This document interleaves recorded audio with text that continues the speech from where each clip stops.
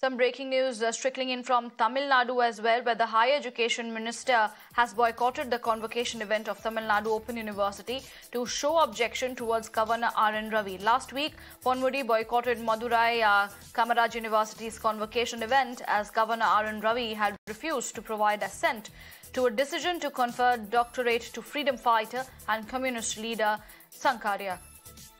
Dharani joining me with more details on this. Dharani, the Tamil Nadu Higher Education Minister has boycotted the convocation event of the Tamil Nadu Open University. This is in show of an objection towards Governor N Ravi. Give us the background of what exactly is happening. Higher Education Minister ponmudi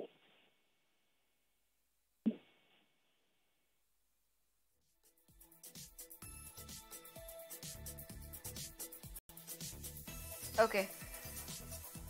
There is a network issue that we are facing with my colleague Dharani's audio there.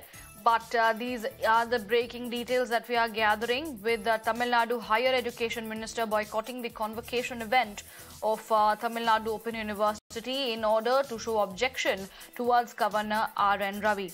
Dharani, my colleague, joins us back. Dharani, we lost you there for a bit. Go ahead.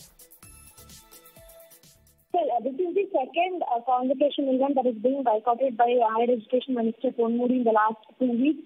Last week we boycotted the convocation event of Madurai Kamaraj University, and the reason is that Governor N Ravi refused to provide assent to a decision to confer doctorate to freedom fighter and communist leader Sankaraiah.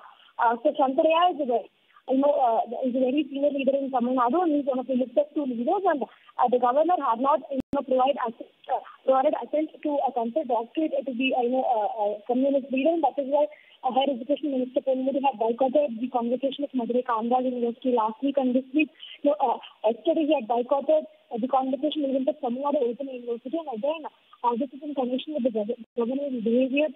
This is showing objection towards the governor's behavior for not clearing almost 13 bills that were sent to the governor's office after clearance from the assembly, and also about the governor's recent statements about Nasi Banwa, the political statements. So again, as I said, it's the second time in this month alone when Higher Education Minister ponmudi is boycotting a convocation event because of.